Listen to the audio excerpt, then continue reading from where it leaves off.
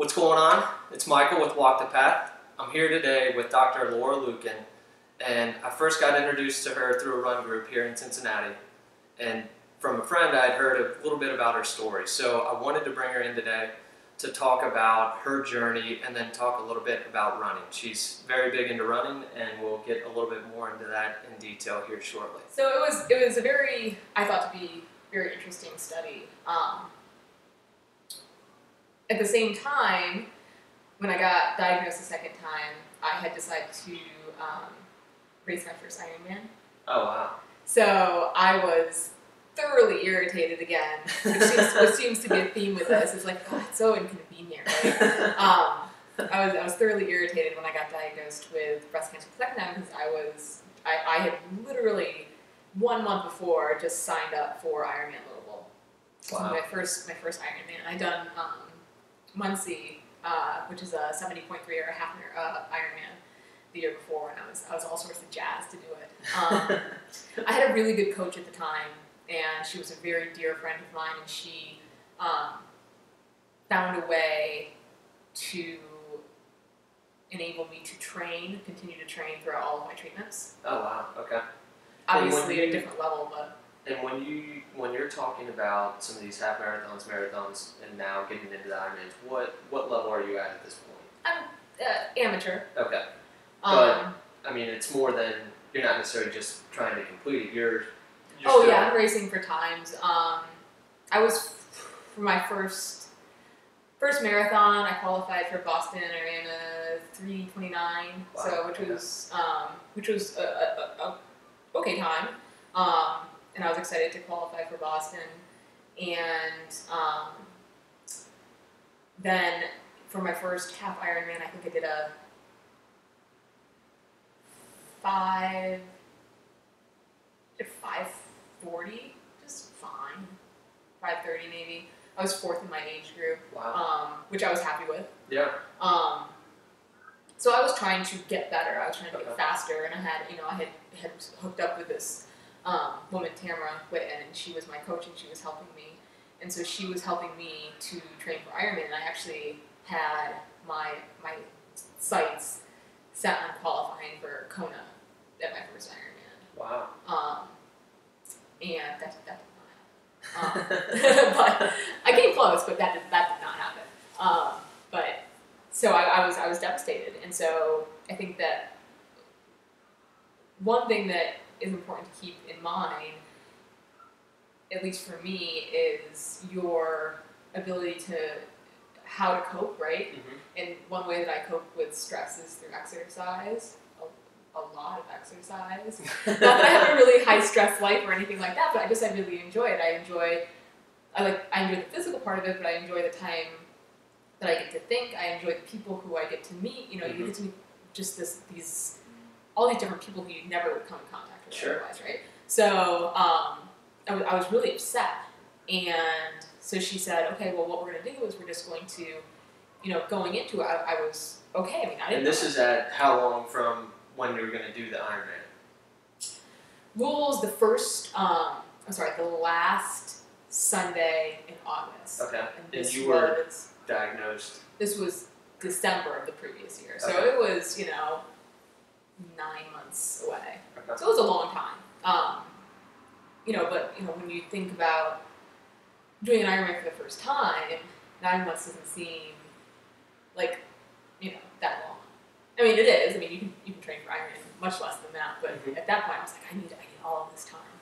So we decided to kind of do this. I knew when I was going to go in for radiation, and it was this really intensive 1-week radiation cycle. So usually when you do radiation, once every week for several weeks. I was doing radiation therapy. It was called point radiation therapy every day. Wow. For 8 days. Wow. It was 8 days. So, and it was exhausting. Like, I never thought that doing anything like laying down and getting blasted with radiation would wipe me out so much, but I just slept for days and days and days. So, she built my training program so that I had a really intensive week 2 weeks before. Okay. So that I would be mentally, like, it would make sense in my head, because we would build, and then come back down so that I would recover and adapt, build, recover and adapt. So that mentally I was in a recovery and adapting period. During the radiation. Okay. So I wouldn't be like freaking out as much. Mm-hmm. So that's what we ended up doing. During this time, did you have any issues with diet? Because I know a lot of people when they go through the treatment, there's certain things that they just can't eat anymore, or just. I didn't really eat a whole lot at all. I was already at that point. I had been studying, diet and dietary effects, on your physiology a lot anyway. So I had a very healthy diet. My coach, I would go and see her. So I lived in Indianapolis. My Pt2 program was in Bloomington. Mm-hmm. So it was an hour drive there every day and an hour drive back. And she kind of lived halfway in between in the middle of nowhere, which was great because it was just all of these Indiana country roads we would run. Oh, yeah. So I would get up really early and I would go and I would see her. And she had a large family. I think at that point she had 6 kids. It was wonderful. And it was like a little farm. So we would go, and then she would run with me, and she would train me. I would go there, and she would train me, and she would make me breakfast with all of her, her hens, eggs from her hens and stuff like that. And, take awesome. Care of me, and then send me to my program, and then on my way back, I would come, and I would do my second practice of the day, and she would, send me home. So, it worked really well because she was monitoring everything that I was kind of consuming during that time. It was all pretty much fruit and plant-based. I couldn't stomach meats very well. Okay. Any meats. And I pretty much only eat fish and chicken. Sometimes. Sure. Now I will eat beef because I need the iron. I supplement with iron now. Okay. I have to do supplementation for the miles that I run. But at that time, that's what I would do. I would do smoothies. So I would Well, there you go. Right? So there we go, right there. I would take empty soda bottles. I would empty out those big 2-liter soda bottles. And before I would have radiation for that week, I would make just massive amounts. And this is what I did before I had my first surgery too, which is where I got the idea. And I would just make tons and tons of smoothies, and that's what I would eat. Because I could stomach it, it was right there, and I could continue to consume it, throughout. So. Yeah, I agree wholeheartedly on the smoothie. Back to your story, you're going along, you're working up, you're building it, and then you're doing the radiation. Were there setbacks that you had along the way, or was it? Were things just kind of rocking and rolling as you went through to get to the August date? What I'll say is I don't know. I had no expectations going into it. I had never done an Ironman before. Yeah. I have a personality where if you talk to any of my coaches that I've had throughout my life, it's a good thing that I blindly follow things. And not to the point where if I don't feel well, I'll go and do that. We have conversations, especially now with my coach. It's a very dynamic relationship that I'm very lucky to have, but I will blindly follow things. So I just did whatever Tamara told me to do, and I was fine.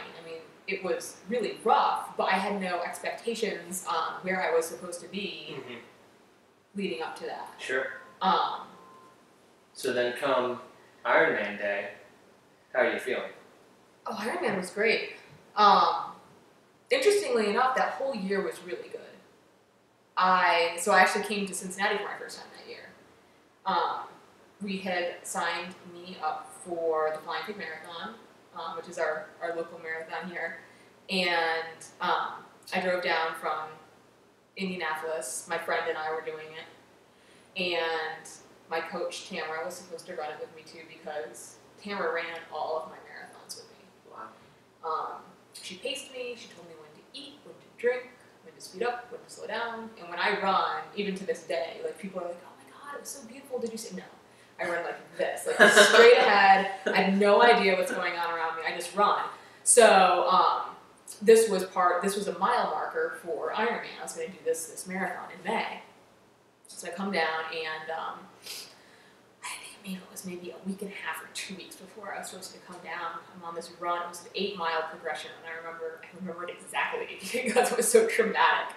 And I'm running with Tamara, and Tamara's like, I want to talk to you about something. And I'm like, oh, okay. And she goes, well, I don't think that I'm going to be able to run with you for the Flying Pig. And I was just like, what? Like my left, and she's like, well, I'm pregnant. Oh, wow. And I was just like, oh. Why? And I was How like, could you do every this? selfish thing in my head. So she was just like, yeah, it's just not gonna happen. You know, you're gonna go and you're gonna run this marathon and you're gonna be totally fine and you're just gonna go do it.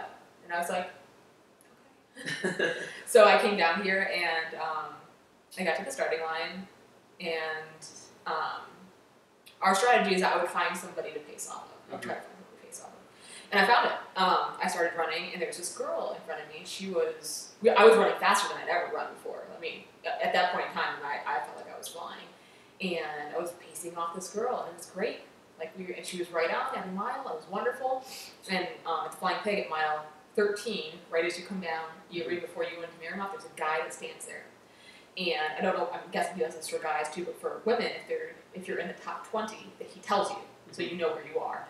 And I think she was 14th and I was 15th. Wow. And, you know, at that time I was like, wow, that's amazing. I was so jazzed. And he told us that, and it was like she put the brakes on. She just, like, I don't know if she hit a wall or what happened, but she just started slowing down. And I didn't know what to do. Sure. So I started screaming at her. I'm like, what are you doing? You know, like, we're top 20 female, you've got to run. Like, just screaming. Yeah. I mean, I just didn't know what to do. It was caving in. And I'm running, and there's this guy. And this guy goes, he's kind of like right next to us, and he's like, whatever wants to run with me. And I didn't really know what to do. So I was like, do you want to run with me? And he was like, okay. So I start running with this guy, and we start talking. And it turns out that he's doing the same Ironman I am. Oh, wow, okay. And it was his first Ironman too. And I was like, oh, that's neat. And it also turns out that he's run every single Flying Pig ever since the beginning. So he knew the course exactly. So he started telling me, you're going to eat here. You're going to speed up here. There's a water station here. He basically became my talent, right? My coach. Yeah. And he paced me in to my fastest marathon at that time, which was the 3:17, 3:16, 3:17, I think it was, 3:17. Wow. And that is now my husband. So this gentleman is his name was Rick, right? His name was Rick Lukin, yeah. And that's awesome. we ended up starting training together for Ironman. Became really good friends. There was a big group of us who all trained together. And we did our first Ironman together. And so he was there that day when I got to Ironman. And he was very, very helpful for Ironman. And it was great. I mean, Louisville was the best experience. I think if anyone's going to do an Ironman for the first time outside of Kona, Louisville, even though it's a challenging course, it is the best finish line, and it is so well run and so well supported. Awesome. Yeah. Well, and also, maybe at this point, it's good to just take a step back and look at kind of the metaphor that is happening. You said you were diagnosed in December, and 9 months you had the Ironman. It was kind of like you're giving birth to this new person. Yeah. That's who you are today. And as you met I Rick, definitely and think you've kind of just stepped into this. And I think actually meeting Rick, I mean, as sappy and whatever that sounds, Rick has a really, he's a really great outlook on life. And he likes to just have fun, and he's just kind of goofy, right? And I was a little bit too serious. I was very kind of like focused on all the academics and, you know, all of that stuff. And I remember he actually said something, he was doing something really goofy one time, or he wanted to do something. And I looked at him, I was like, why? Like, that sounded so stupid to me. And I don't remember what it was, but I remember his response to me. And it really struck me. He goes, well, because it's fun, right? And I mean, that's what it's kind of all about, right? Like, if you're not having fun, what's the point? Right. So that's kind of what happened. And we are really great because we have so much fun together. Yeah. We don't plan stuff. We just kind of go and we have fun. And we like the same thing. We like running and, you know, doing triathlons and meeting people, and, you know, we don't take it, you know, we take it seriously, but we don't take ourselves too seriously. Sure. So. Okay. So talk a little bit more about now after this Ironman, you're starting to transition into getting into elite status as a runner and competing as, you know, sponsorships and different things like that. Like, it was how do you make that years. transition? It was a couple of years after that. I started, you know, my times for running were getting better. You know, Rick started putting some more structure. I kind of didn't have a coach, and Rick kind of coached me for, you know, maybe 2 years, 2009-ish to 2010-ish. Yeah. And then during Ironman in 2010, which was the next year after my first one, it just kind of went south. You know, I mean, you can't have a good race every race in Ironman, especially. There's so many opportunities for it to go south, right? And there's so many moving parts, and it was so hot. I mean, I think it was like 100 degrees, I think, and it was miserable, and I was miserable, and I was doing fine. I just got to the run, and I just had stomach issues, and I started walking, and this woman started walking next to me. She's Australian, and she's older. She's an older, you know, woman. Probably about 40, 43, 44 at the time. Her name was Verity Breen, and really nice, and she just kind of like, you know, it sucks, but it is what it is, and you have to make, well, I mean, she's really positive.